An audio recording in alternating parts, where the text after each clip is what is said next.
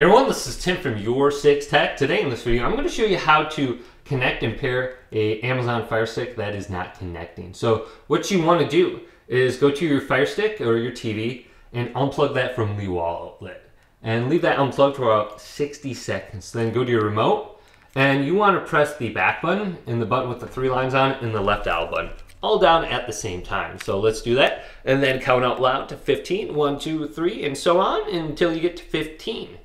Then your remote should be reset. Flip it around and remove the batteries. Then go on over to your TV and plug that back in with the Fire Stick.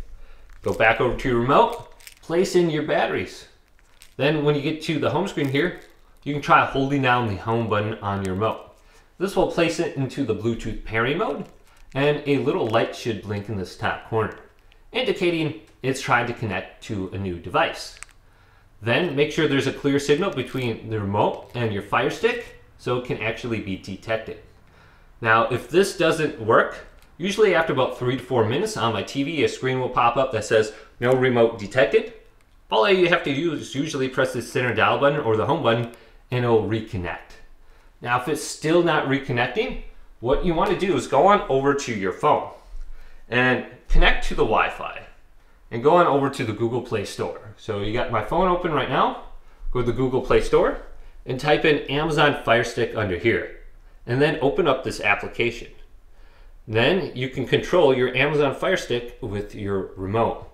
And go on over to Settings now, using your phone remote. And then go to Controllers and Bluetooth. Then go to Alexa Voice Remote and go to Add New Remote. Then place your Fire Stick remote into the Bluetooth pairing mode just by holding down this home button. If you do this, it will show up on the screen now. Under searching, go to it on your phone and just select the dial button on it.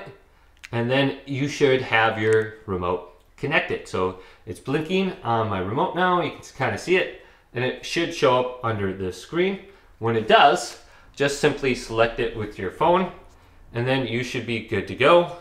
And everything should be paired up again and connected. So my remote's already connected. You can see it was Alexa Voice Remote 1 and 2.